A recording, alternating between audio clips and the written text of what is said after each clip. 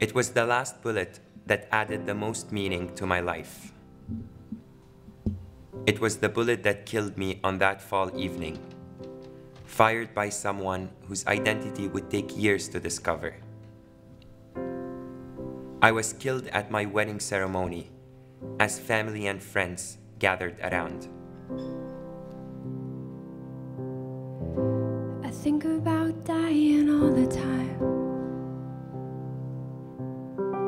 It's not that I don't want to live, I don't want to waste a life.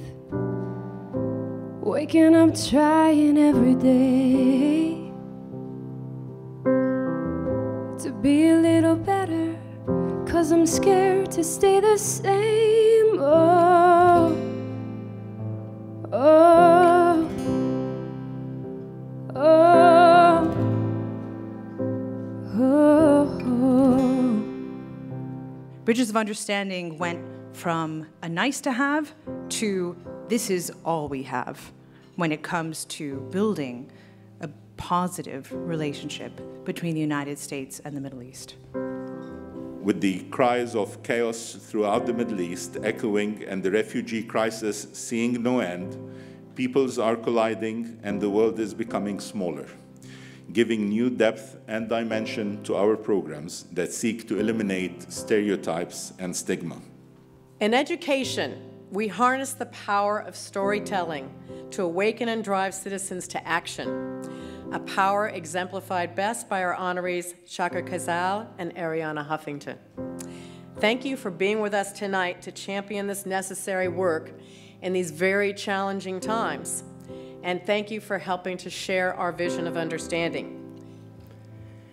But only through the kindness and love of so many people, volunteers from Canada, from Norway, from the United States, from England, that came to our 1 kilometer square refugee camp that still today hosts 25,000 people in Beirut.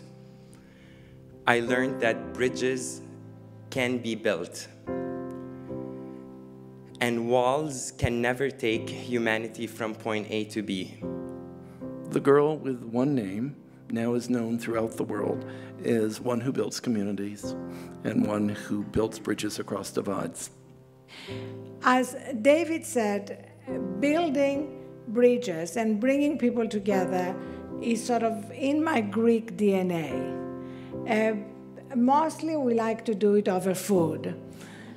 But telling our stories and sharing our stories is an amazing way to see how connected we are, no matter how different we are in every other way. Thank you for the amazing work. I'm deeply grateful for this award and deeply grateful to be here tonight with you. Thank you.